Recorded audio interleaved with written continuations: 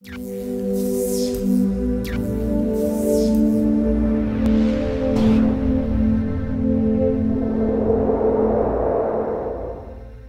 human skin is an organ with amazing sensory properties. It can pick up a variety of sensations from its environment. Mimicking those properties in wearable electronic skins would offer a variety of applications for human-machine communication. Imagine if you could fly a helicopter by simply moving your hand, and motion detection. In their publication in Advanced Functional Materials, Liwei Chen from the Chinese Academy of Sciences, Zhang Jin from Nanjing University, Ji Liu from Nanjing University and Duke University, and their co-workers, present a new type of piezo-resistive electronic skin, or e-skin. Their design is based on aligned few-walled carbon nanotube polymer composites, which allows for flexion detection, in contrast to devices applying randomly dispersed carbon nanotubes. Arrays of aligned few-walled carbon nanotubes are paved on a polyethylene terephthalate or PET substrate.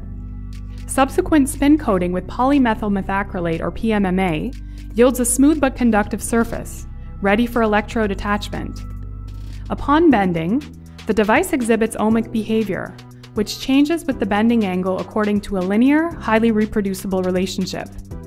This amazing performance is maintained for at least 15,000 bending cycles, demonstrating the durability of the device. Arrays without polymer coating are less responsive to bending, while devices based on conventional randomly dispersed carbon nanotubes do not respond at all. This difference is caused by disparate current transport characteristics.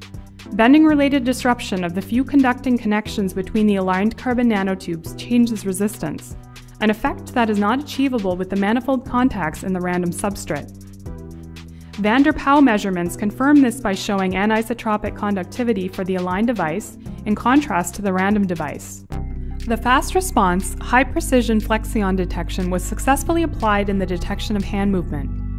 An operation voltage of 0.1 volts and a device current of just 0.1 milliamps indicates a power consumption of only 10 microwatts.